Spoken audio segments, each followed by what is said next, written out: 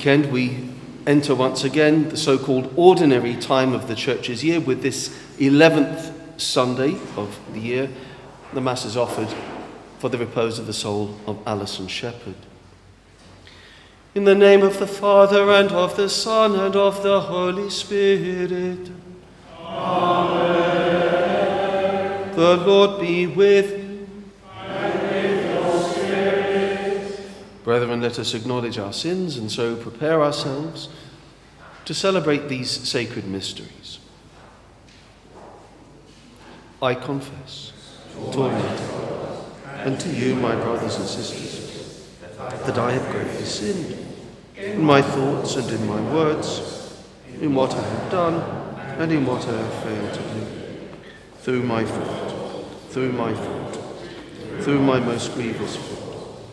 Therefore, Blessed Mary, the Virgin, all the angels and saints, and you, my brothers and sisters, to pray for me to the Lord our God. May Almighty God have mercy on us, forgive us our sins, and bring us to everlasting life. Amen.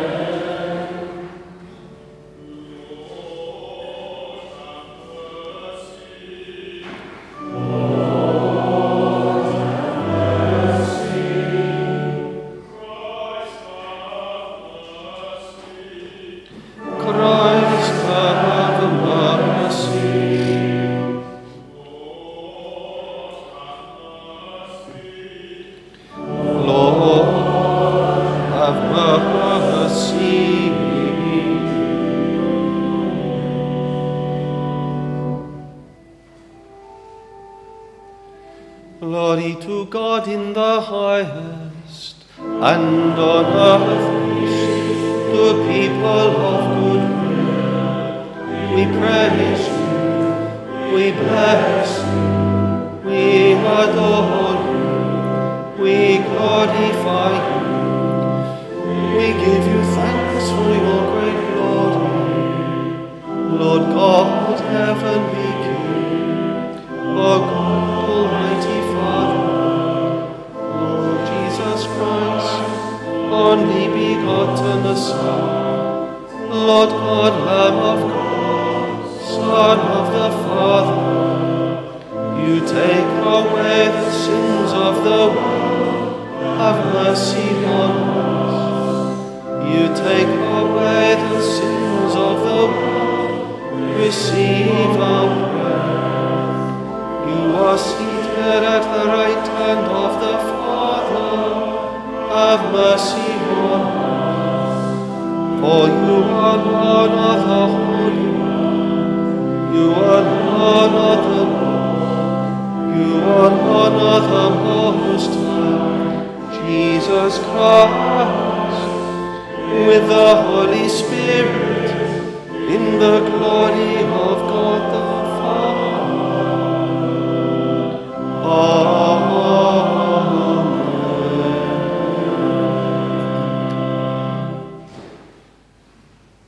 Let us pray. O God, strength of those who hope in you, graciously hear our pleas, and since without you mortal frailty can do nothing, grant us always the help of your grace, that in following your commands we may please you by our resolve and our deeds. Through our Lord Jesus Christ, your Son, who lives and reigns with you in the unity of the Holy Spirit, God, forever and ever. Amen.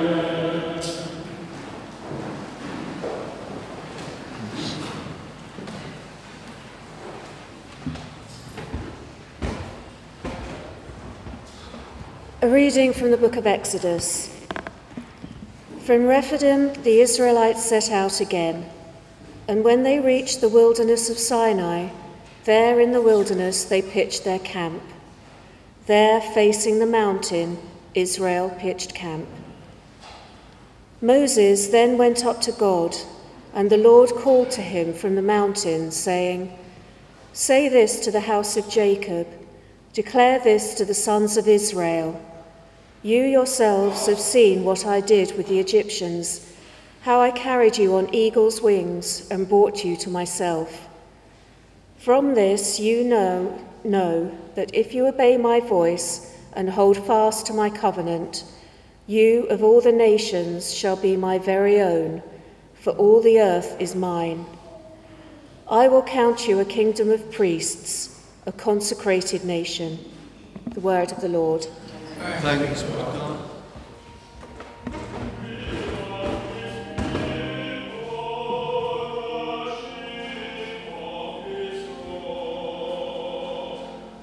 We are his people, the sheep of his flock. Sing a joyful hymn to the Lord for your lands. Serve the Lord with gladness. Come before him with joyful song. We are his people, the sheep of his flock. Lord, the Lord is God. He made us his people. His people, the flock he tends. We are his people, the sheep of his flock. The Lord is good. His kindness endures forever, and his faithfulness to all generations. We are his people, the sheep of his flock.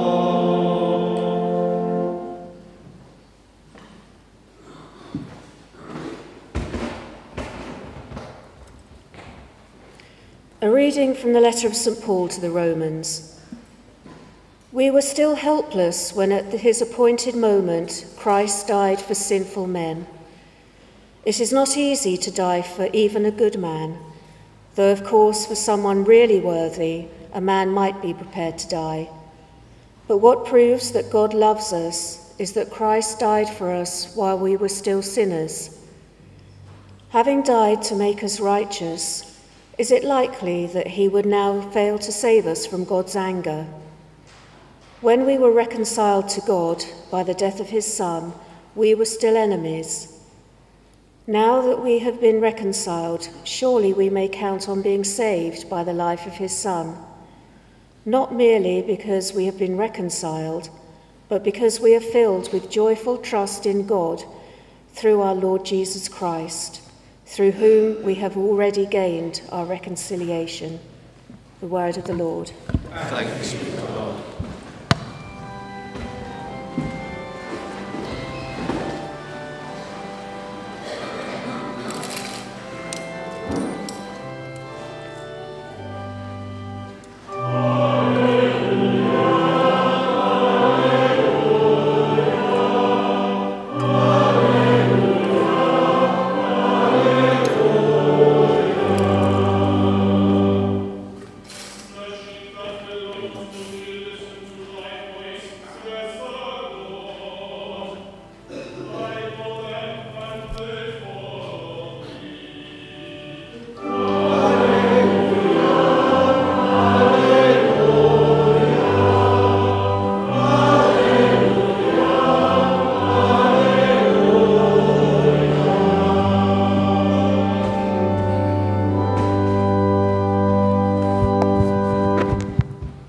The Lord be with you.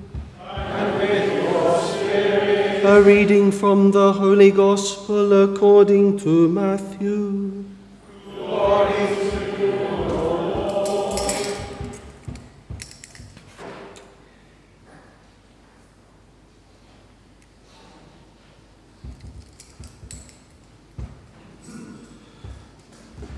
When Jesus saw the crowds, he felt sorry for them because they were harassed and dejected, like sheep without a shepherd. Then he said to his disciples, "The harvest is rich, but the laborers are few. So ask the Lord of the harvest to send laborers to his harvest.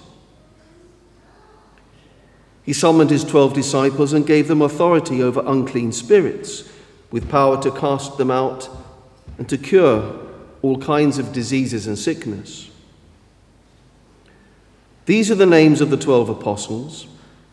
First, Simon, who is called Peter, and his brother Andrew, James, the son of Zebedee, and his brother John, Philip and Bartholomew, Thomas and Matthew the tax collector, James the son of Alphaeus and Thaddeus, Simon the zealot, and Judas Iscariot, the one who was to betray him. These 12 Jesus sent out, instructing them as follows: "Do not turn your steps to pagan territory, and do not enter any Samaritan town. Go rather to the lost sheep of the house of Israel.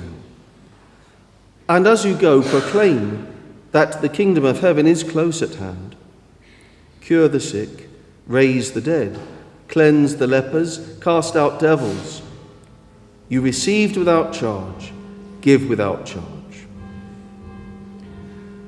The Gospel of the Lord. Praise to you, Lord Jesus Christ. Amen.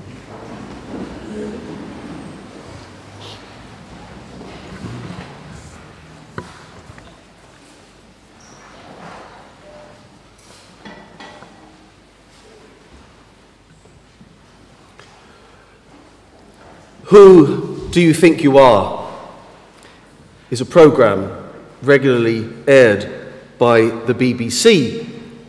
You know the scheme. People sign up for the programme, they go along, they try to discover something about their ancestry. And sometimes there's some pleasant surprises. You know, you discover they're actually descended from royalty, or you might discover that your relatives in the 19th century were criminals deported to the Antipodes. The fascination, however, is to see where you've come from and to see your family tree and to show your roots. Excuse the pun. Within the family of the church, we might also like to know where we have come from. And actually, we can say that we are descended from one of the apostles, in a real sense.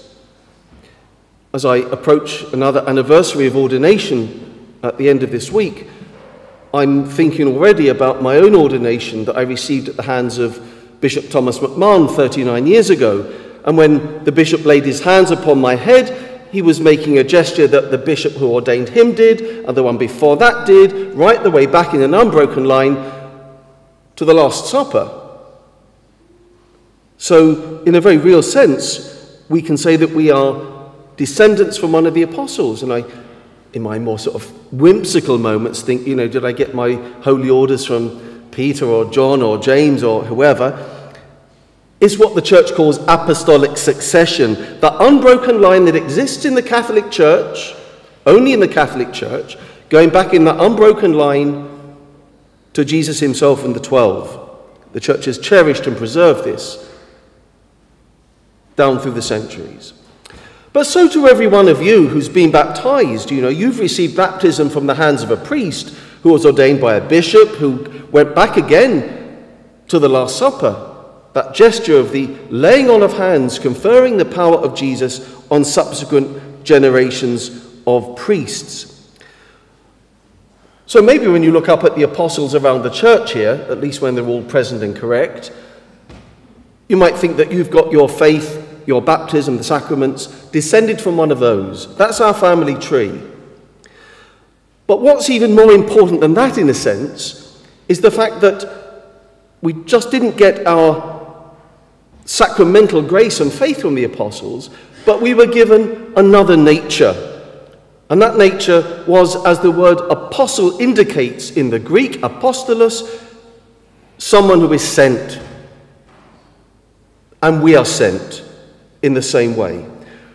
Maybe not like the apostles being sent abroad to all parts of the known world, but sent to the people that we know, because we already live in a mission land. This is pagan territory. And we're sent to the ones that we know already. My family, my relatives, my friends, the people I work and socialize with. I'm sent to them so that they also if they do not know it, may share in the message of salvation. So, am I concerned about the salvation of those others in my life? Do I live with them in such a way that I'm constantly looking out for their spiritual well-being, for the salvation of their souls? Listen to some words of St. John Chrysostom, 4th century bishop of Constantinople, Istanbul today, in the 4th century. He says, he preached, "There is no one colder than a Christian who is not interested in the salvation of others. Now, do not use your poverty as an excuse. The widow who gave her mite will accuse you. Do not use your humble background as an excuse. The apostles were of modest background. Nor should you use your lack of knowledge as an excuse. They were unlettered men. Slave or fugitive, you must do what you can. And do not use poor health as an excuse, because Timothy was frequently ill. Each of us can be useful to our neighbour if we do all we can." Last Wednesday, I travelled to Salford, Manchester, for our twice-yearly annual meetings of Vicars General. Now, we get together, Vicars General from around the country, twice a year, not to compare notes on our bosses, but to exchange ideas, experiences, and best practice, so that we can be effective in the carrying out of our responsibilities that have been given to us. And it's never a surprise, no matter what part of the country you live in or come from, the challenges are pretty much the same. We're all facing mass indifference everywhere at the present time. We've seen a huge falling away from Christ and from the church. We've seen the various crises in living the faith, the various crises in living on a material level. We're living in times that are unprecedented. Yet for all of this, we are some of the most fortunate people in the world right now. Just look at what's happening on the shores of our continent at the moment. Refugees, migrants, asylum seekers who are risking life and limb to find freedom, peace, security.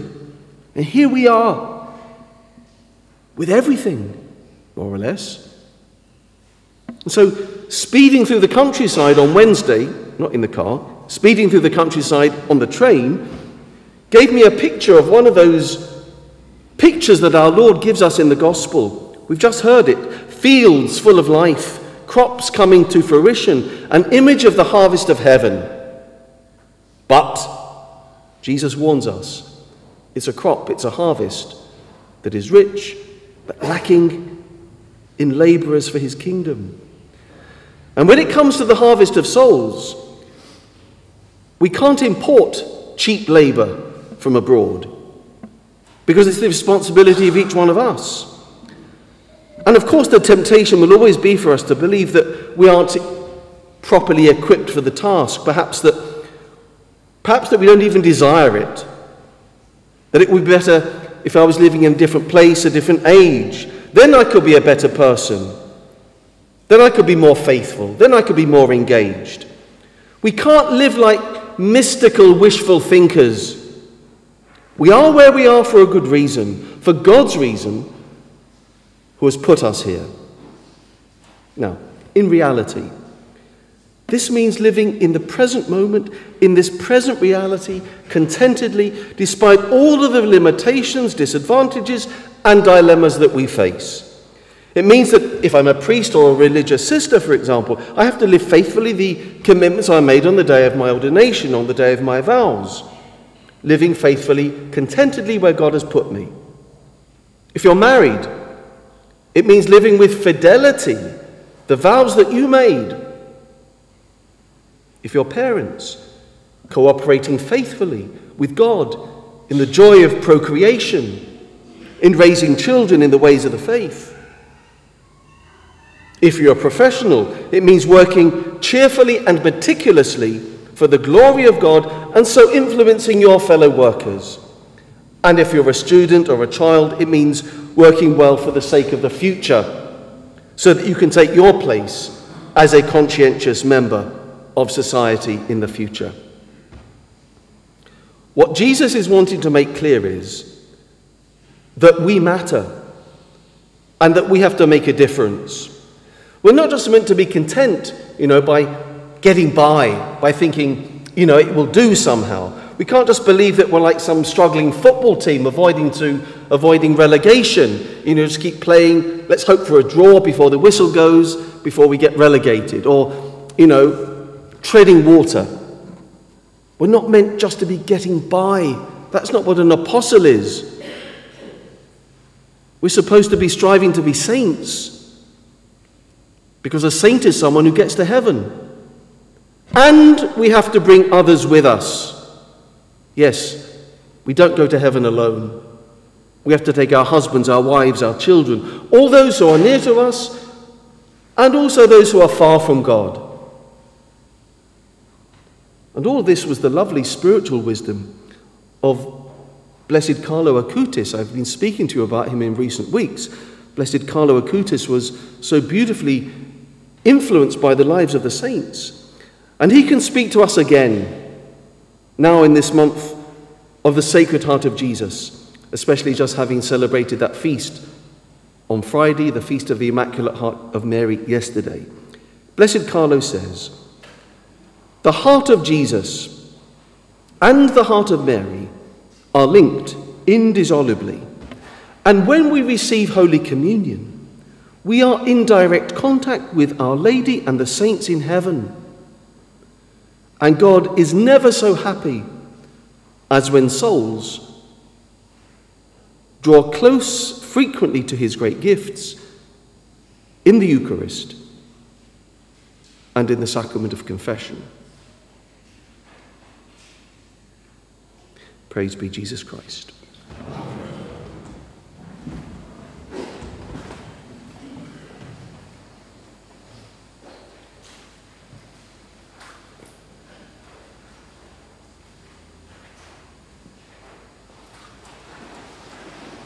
I believe in one God, the Father Almighty, creator of heaven and earth, of all things visible and invisible.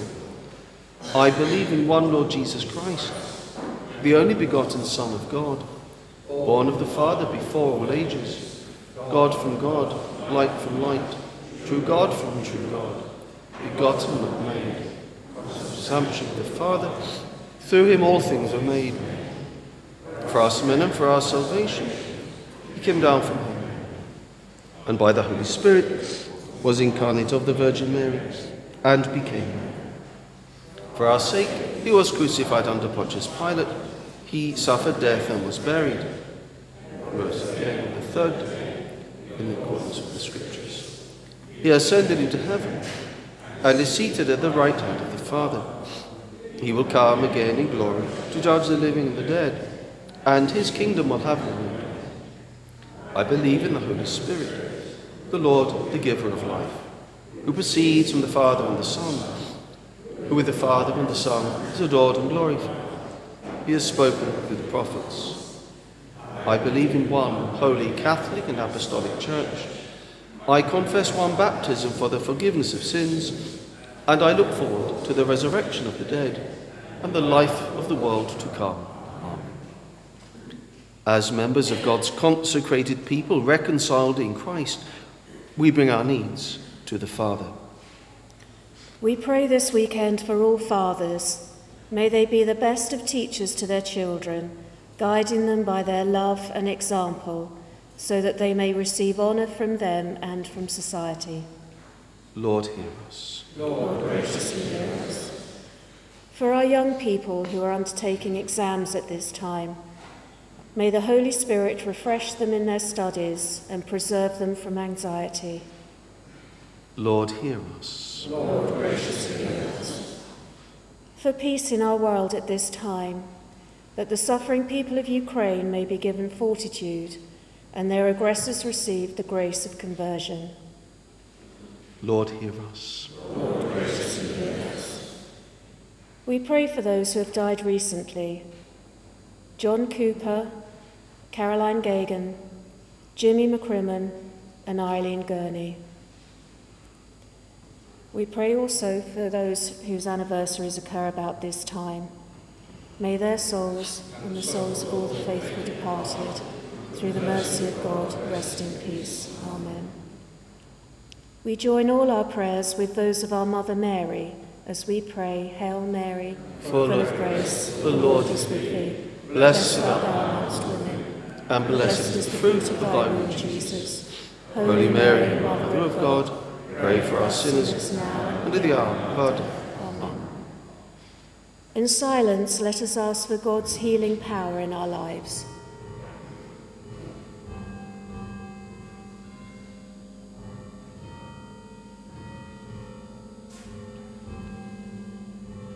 Father, hear the prayers of your family. Grant us what you have inspired us to ask for in faith, through Christ our Lord. Amen.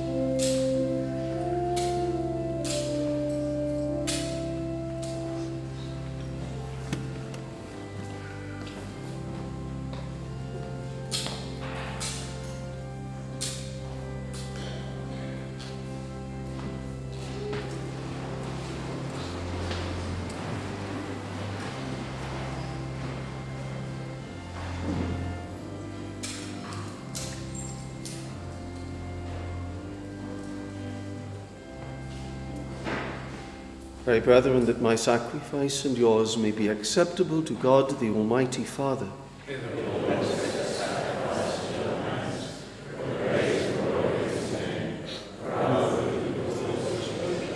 O God, who in the offerings presented here provide for the twofold needs of human nature, nourishing us with food and renewing us with your sacrament, grant, we pray, that the sustenance they provide may not fail us in body or in spirit.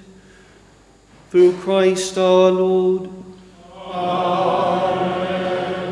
The Lord be with you. And with your spirit. Lift up your hearts. With them up to the Lord. Let us give thanks to the Lord our God. It is right and just. It is truly right and just, our duty and our salvation, always and everywhere to give you thanks, Lord, Holy Father, Almighty and eternal God, through Christ our Lord. For through his paschal mystery he accomplished the marvelous deed, by which he has freed us from the yoke of sin and death, summoning us to be called a royal race, a chosen nation, a royal priesthood, a people for your own possession, to proclaim everywhere your mighty deeds. For you have called us out of darkness into your own wonderful light. And so with angels and archangels, with thrones and dominions, and with all the hosts and powers of heaven, we sing the hymn of your glory, as without end we acclaim. Holy, holy Lord, God of hosts, heaven and earth are full of your glory. Hosanna in the highest. Blessed is he who comes in the name of the Lord. Hosanna in the highest.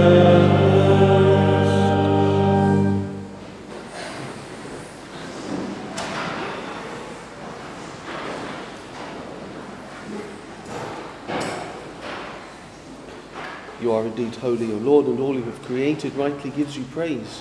For through your Son, our Lord Jesus Christ, by the power and working of the Holy Spirit, you give life to all things and make them holy. And you never cease to gather a people to yourself, so that from the rising of the sun to its setting, a pure sacrifice may be offered to your name. Therefore, O Lord, we humbly implore you by the same Spirit, graciously make holy these gifts we have brought to you for consecration, that they may become the body and blood of your Son, our Lord Jesus Christ, at whose command we celebrate these mysteries. For on the night he was betrayed, he himself took bread, and giving you thanks, he said the blessing, broke the bread, and gave it to his disciples, saying, "Take this, all of you, and eat of it, for this is my body, which will be given up for you."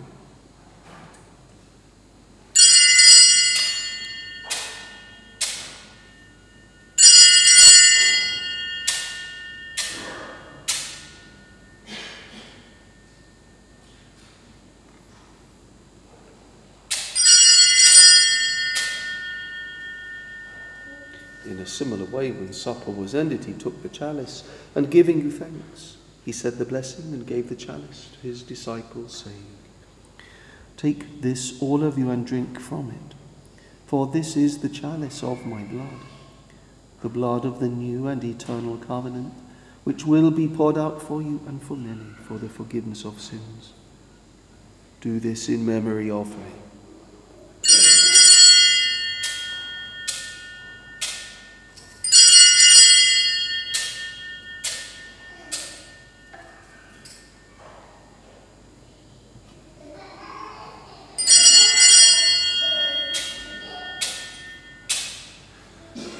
The mystery of faith, we proclaim your death, O Lord, and profess your resurrection until you come again.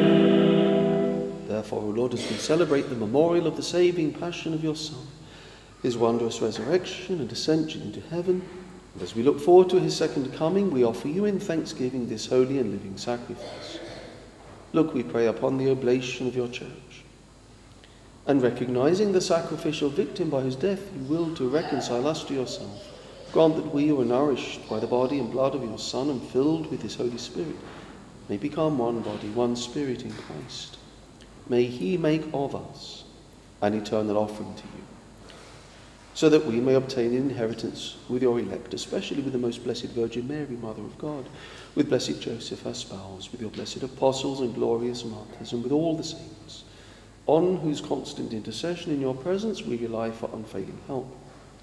May this sacrifice of our reconciliation, we pray, O Lord, advance the peace and salvation of all the world. Be pleased to confirm in faith and charity your pilgrim church on earth, with your servant Francis, our Pope, and Alan, our Bishop, the order of bishops, all the clergy and the entire people you have gained for your own. Listen graciously to the prayers of this family whom you've summoned before you. In your compassion, O merciful Father, gather to yourself all your children scattered throughout the world. To our departed brothers and sisters, and all who are pleasing to you at their passing from this life, give kind admittance to your kingdom. There we hope to enjoy forever the fullness of your glory, through Christ our Lord, through whom you bestow on the world all that is good. Through him and with him and in him, O God, Almighty Father, in the unity of the Holy Spirit, all glory and honor is yours forever and ever. Amen. At the Saviour's command and formed by divine teaching, we dare to pray. Our Father,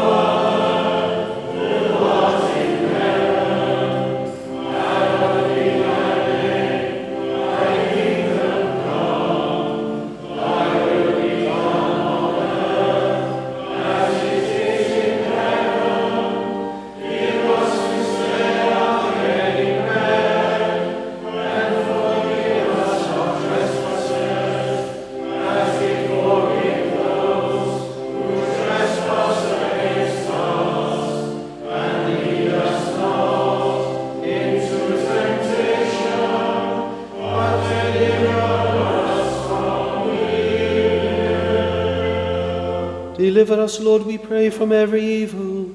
Graciously grant peace in our days, that by the help of your mercy we may be always free from sin and safe from all distress, as we await the blessed hope and the coming of our Saviour, Jesus Christ.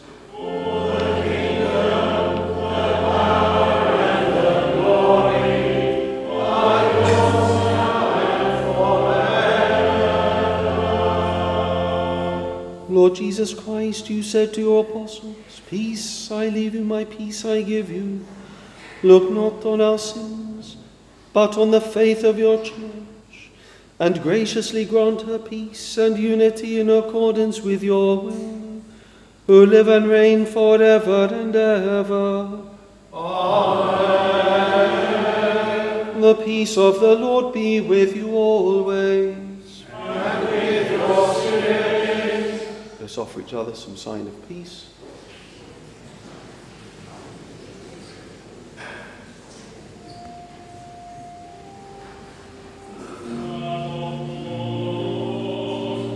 You take away the sins of the world. Have mercy on us. Lamb of God, you take away the sins of the world. Have mercy on us.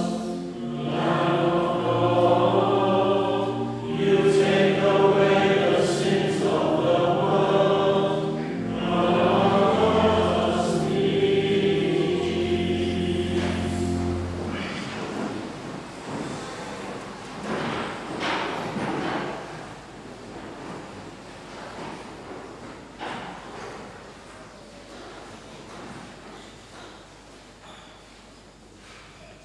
Behold the Lamb of God. Behold him who takes away the sins of the world. Blessed are those called to the supper of the Lamb. Lord,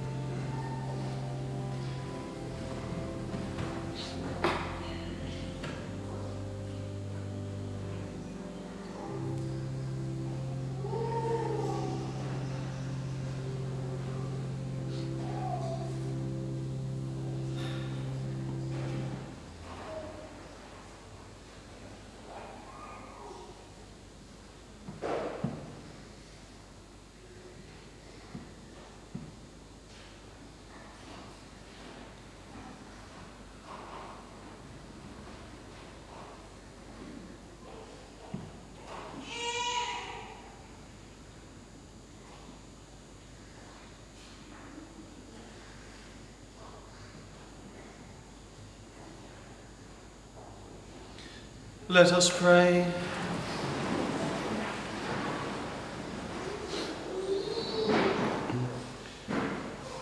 At this reception of your Holy Communion, O Lord, it foreshadows the union of the faithful in you.